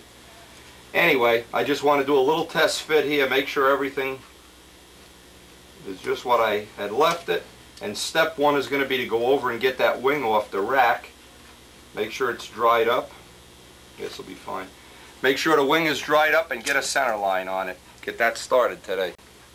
The whole idea here, and I wanted to, I guess I've mentioned this, but to do it again, is even though today is not a great day because I have the distraction of having to go out and shovel snow and buy a snowblower, what I'm going to try to do is get the wing in the saddle with the epoxy, and while the epoxy's drying, go get the snowblower. So that'll kind of fill in the day, and when I get back, it'll be an hour, so that should be nice and hard, and I really won't lose any time. But again, a little time management here goes a long way. I've been real careful about trying to keep everything down on blankets here and not get this all nicked up again. All the little hard points are dry. I want to get this right in the center of this wing. Joe has a toothpick, so I'm going to take some wet and dry paper and just clean out the silver in the middle of the fuselage, find the toothpick, and then establish my center line with the big ruler right across here. I only need to go out about 2 inches on each side, and all that's going to be is so I have an alignment mark to line up with the edge of the fuselage when it's time to line that up. Now you can see when I sanded away the paint, you can see the little where Joe has left the toothpick sticking through. Now I can pick this up with my 48-inch ruler and get an accurate center line. On a built-up wing, there's really no other way to pick up the center line that I know of other than if you get the center ribs with a toothpick in them, it really preserves that center line all through the building. Now, believe it or not, this pen that that John English sent in was the only thing that wanted to write on that silver paint nice. So I actually did get some use out of it. Now I'm ready to take this wing and start laying it in the body and seeing just how much of this I have to cut up to get it mounted in there.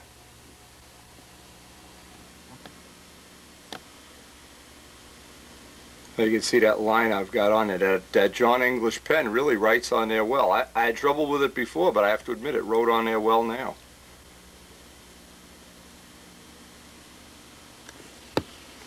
Now I always put a towel down right on the glass table a little bit away from the body. The reason for that is if the wing happens to tip that way, I don't want it to hit the sharp edge of the glass or the piece of sanding belt or anything. I'd like to protect this. Again, I'm trying to be real careful and not get this all dinged up in the process.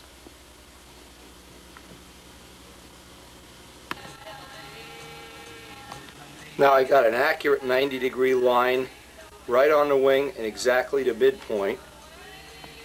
Scribe that on with that John English pen, and now I want to do the same thing to the body here. Before I assemble it, let me get this on the macro lens. I want to make sure I have exactly right in the center, and I'll just double check.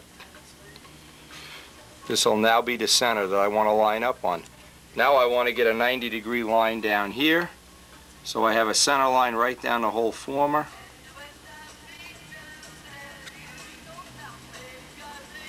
This helps keep the middle of the wing right in the middle of that former.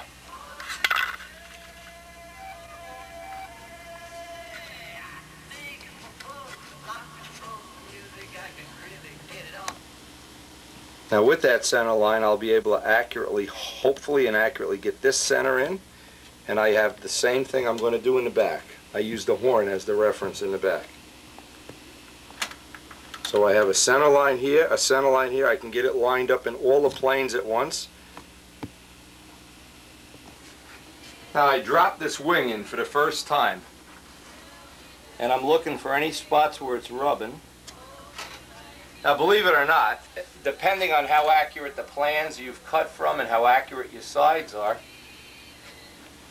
it will determine how much work it's going to be to get the wing in here accurately. I want to line up all these lines, line up the center line, line up the horn with the middle so that my fillets are equal here, and make sure I'm equal in the back. I'm right in the center of the wing. Now, one of the things I have to give Adamusko credit for, believe me, one of the things I would love to do if I was a kind of scammy about this, I'd do all this off camera, get it all perfect, drop it in, and then go, ha-ha, mine lines up, how come yours doesn't? Well, let me tell you, the truth is I have had wings that take all day to get in, and the hole doesn't match the wing for some reason, or the fuselage is a little bit cocked or this way. This one looks like it's dead nuts on with almost no prodding, and I attribute that to Adamusko, the accuracy to which he made all these patterns and templates. So the trick is if Martens, and of course he will have this all in the plans, when he has this all documented, you should be able to build right off the plans. Now, I'm really amazed. This actually lines up so good, it's ridiculous. It's going to take I'm a little bit high up here. A couple of swipes of the sandpaper and I'll have this done. This, by the way, is very unusual. Usually this is a little more labor intensive. I need to dress one side off here and that's it. I'm only high on this one side, and I think what I do, I have a blob of hot stuff there. Again, when you go in for this fit, this usually will take, I have that sandpaper glued to the piece of aluminum tubing. It's better to just take little ice shavings off, little by little by little by little, get it right. The tighter you can make the fit, of course, the better. But if you can't, you can always fill in the gouges, so it's really not a problem either way. And I've had these where it takes, this is why I always allow a whole day for this. It takes all day to get this done, and it looks like this one is going to be on the easy side. But either way, we won't have a snowblower. I won't even think about it till this wing is sitting here in wet epoxy. And this may take a little time, but doesn't really matter. The idea here is to get it right, not to get it done. Not having a race. Now with lining up all the center lines here, now I can just walk around and see I'm still a little high. This side now is perfect and this side is a little. Need to take one or two more swipes with the paper on this side and I'll have it. And one or two more swipes here, and I'm real close to having it right here in the front. And at the same time, I want to make sure I'm staying in alignment here and keeping the horn, keeping my two fillets completely the same, and I'll make little shims for them just to make sure this doesn't wander back and forth. Again, this was a surprisingly accurate one. If it wasn't, I would be going back and forth, back and forth, back and forth, and just taking a little ice shaving, and that's why I leave all the parts oversized. So a couple little sandpaper swipes and it sinks right down. As soon as it's level, now we'll go to the back, do the same thing to the back. It's really a no-brainer to figure this out. You want to look down the table and see if the center line goes into the middle of the wing. Kind of a little awkward doing this, but... And just take away all the hard spots, just like doing sheetrock work, until that thing just drops right into position. When it's accurate, I want to float some slow-drying epoxy in there, put some weights on it, and let this sit. And actually, while this sits, I can go get that snowblower.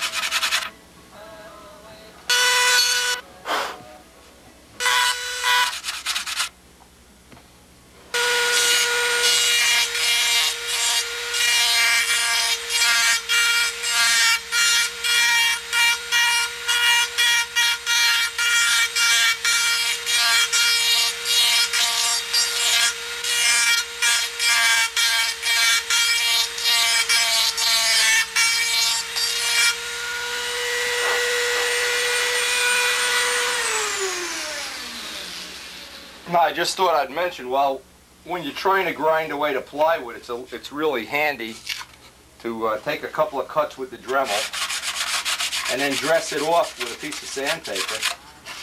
Again, I really want to have a nice fit here. I don't want to have a sloppy fit. I'm trying to get and I'm just taking the slightest amount off here. I'm taking like the thickness of a piece of paper off each time. Go back and fit it. Now in this case, what was happening, the wing was picking up on a high spot and it was rocking. When I'd get the back right, the front wouldn't be right. And when the front was right, the back wouldn't be right. It was rocking. So I've been constantly taking off little ice shavings in the middle to get it to just sit in one spot. Now I've gone just a little bit too far on one side, and I'm going to make up a 32nd inch shim. Just right behind the horn. I've gotten it a little too thin. So there's really not a big deal, and it's a good thing this happened because that's one thing I can put on the video. I really do want that wing to just sit right in there now, where this is going to go, right down here. I just need an inch or so of this, but I'll put a little extra piece in and then feather it in. And it's always better to just have a little bit extra and then sand it down so you get that nice fit. Again, if you've seen how this goes back and forth, back and forth, back and forth, well, to get that accurate alignment, you know, it really does take a little time. And this is actually a real good one. Some of the bad ones that I've had, boy, when I did the Arowana, I think it took a weekend. Everything was so sloppy, and then I didn't get it in right. I got frustrated. That's why I always allow a full day for this, and I really wish it was a better day outside, but now I have that built up a little bit. Everything was lined up perfect here, except this one was just a little down. So now by building that up, I hope I'm going to be able to just drop that right in there. Again, with that slow drying epoxy, I'll have plenty of time to get all the lines just right.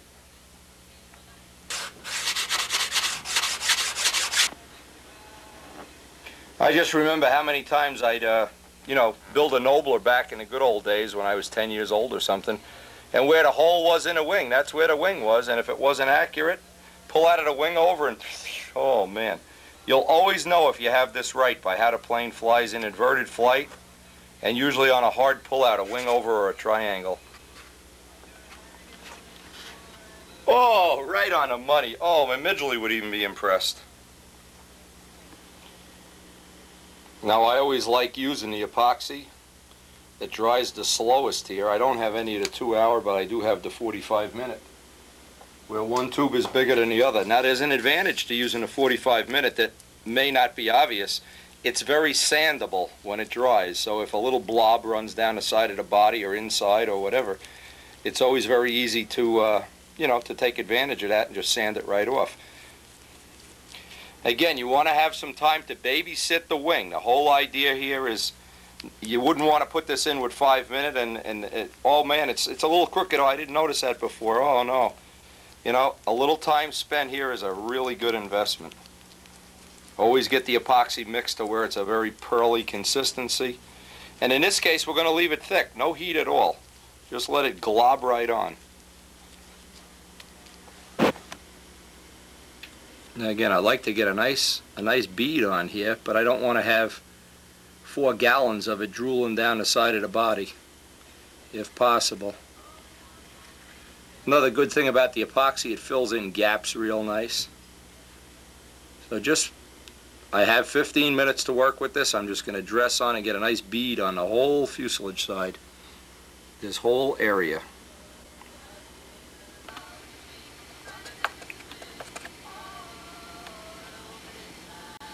You know, one thing's for sure, if you have slow drying epoxy, you're not going to have a problem. As soon as you put 5 minutes here, about 3 minutes into it, you'll realize, I gotta go, That's definitely the way it works. I'll always take a little alcohol at the end and wipe this edge, so I try to have the minimum dripping down the body if I possibly can. I like to have one nice bead right along there. Now, of course, the big key is, believe me, I did this even I'm impressed, is to drop it into the epoxy, line it up, line it up, line it up, and drop it in. Not to get it in and then go and spread it all over. You know, I really did do this pretty accurately. Now I want to line up every one of the lines. I have center to center, front to front, back to back, and side to side. When all of those lines are in alignment, I'll put a weight here and I'll babysit this. Usually until that epoxy in the little puddle cures up. The idea of that is if this starts to move, I'm in trouble. Well, let me answer the phone. Now I got a little bit of alcohol in the Q-tips, and while this is sitting here, it still hasn't started to kick. I'm trying to get as far under as I can with a wet Q-tip, an alcohol Q-tip, and just get any extra epoxy that's drooling around in there, even inside.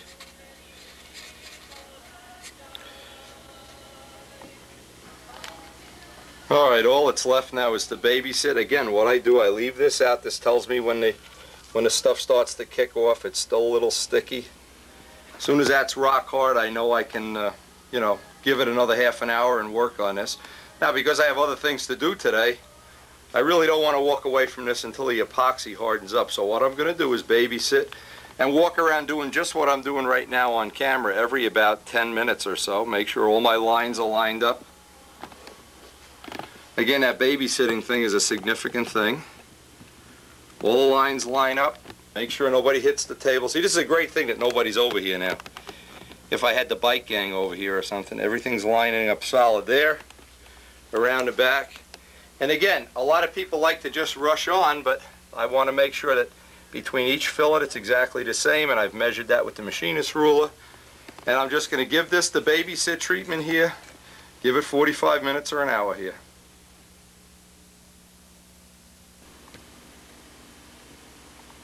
Now I get emotional, I don't know, I sit here watching this thing babysitting and I think, you know, how lucky we are as a group to have so many talented and fun people around. How nice it is that we have nationals and local contests to go to, concourse awards and the like. And how, you know, how nice it is, how nice it would have been had this information been available on video when I was younger. Hey, I might have been somebody, you know, I could have been like that champion fighter. I could have been somebody. Hey, Midgley, I could have been somebody.